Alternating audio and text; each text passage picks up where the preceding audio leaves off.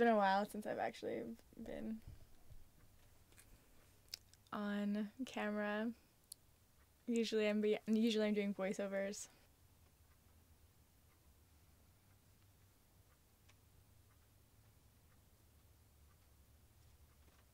I could show you a loop, I guess. Here, I'll show you one of these. Let me just find one first.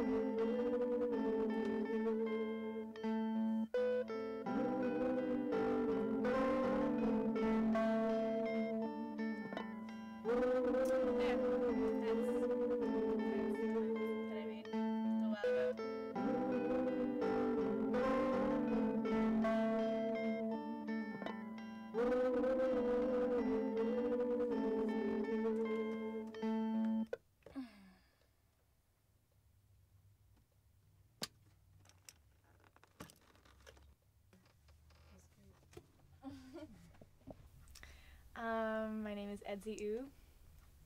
I'm from the Yukon. I live in a bus. What else do you want to know?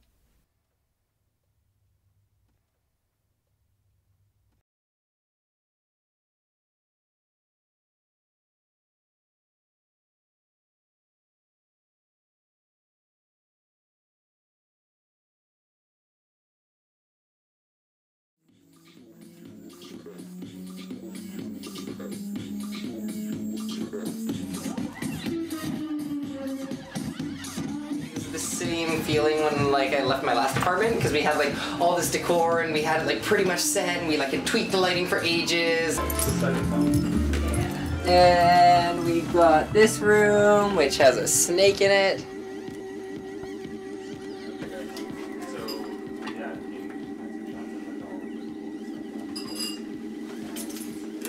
Hallway. This is my room. Oh god. That is the creepiest fucking deer in the world. I don't know if you want more light on the octopus or anything.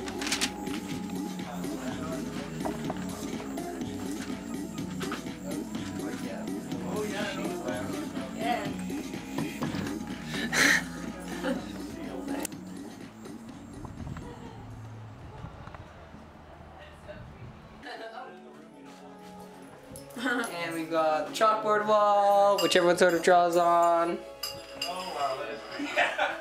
And the next step after this place is just gonna get even better. Like, yeah, it's gonna be ridiculous, and just more support from more people to be creatively active. So.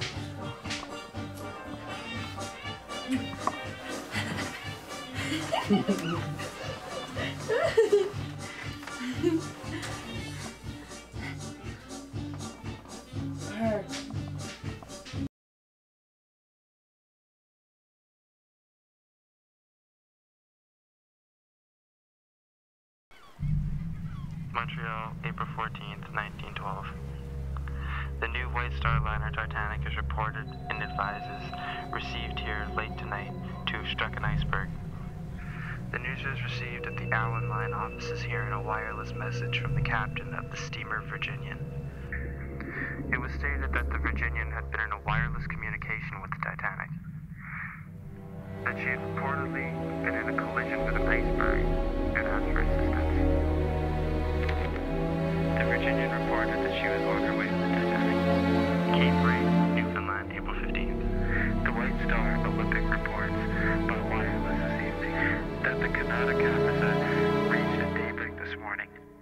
The position from which the wireless call for help were sent out last night by the Titanic after her collision with an iceberg. All her boats are accounted for, and about 665 souls have been saved from the crew passengers, most of the latter presumably women and children. There are about 2,100 persons aboard the Titanic.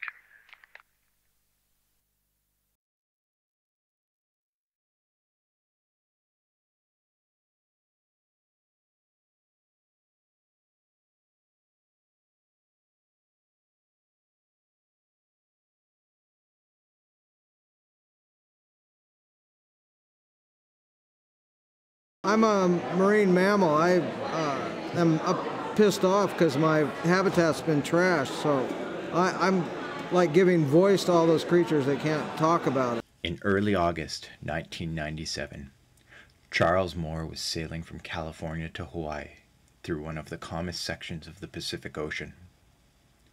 Here he would discover a terrible phenomenon, a plastic soup gathered by ocean currents that would later become known as the Great Pacific Garbage Patch. And that collection bag that is grabbing everything, that has 1/3 of a millimeter mesh, that's a picture of that. And just what I want to emphasize here is that ocean is blue. That's a beautiful blue ocean out there. If you get in a boat and drive out in the middle of the ocean, you're not going to find an island of trash. You're going to find a beautiful blue ocean. What's got me fired up is when I dump that bag out into a petri dish, that's what it looks like. This is not acceptable. This is the plastic soup. And this fish had that in the stomach. Now, the most common consumer plastics act like sponges. Dr. Takata in Japan found that up to 1 million times the level of the pollutants in the surrounding seawater stick to these plastic bits.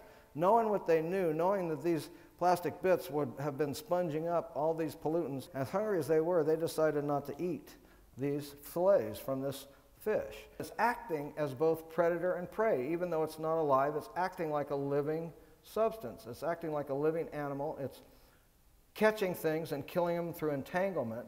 All these different kinds of fish and birds and mammals. You're wearing it, you're sitting in it, your food is delivered in it, you're driving in it, and you're unprepared for the consequences of that.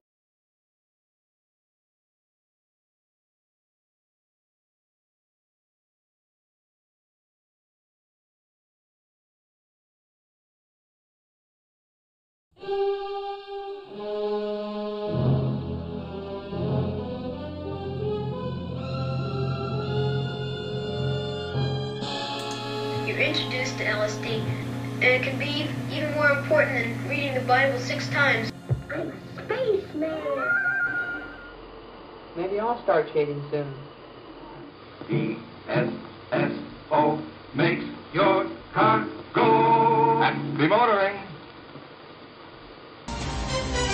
Le prochain gouvernement conservateur sera majoritaire. A strong, stable, national majority.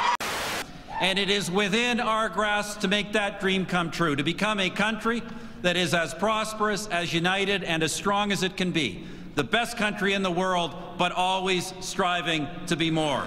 Harper and his regime cannot continue to blindly tarnish Canada's image on the international scene. I believe we are morally obligated to take a stand. We are many. We are anonymous. The zoos love pandas. We still love them. The politicians love them.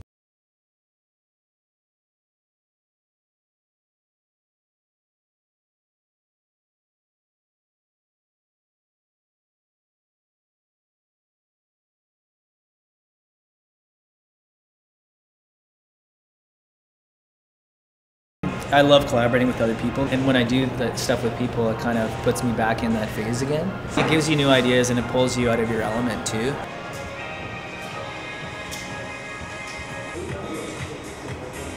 This is a collaboration I'm doing with a friend and artist of mine, a friend of mine called Nomi Chi is her name.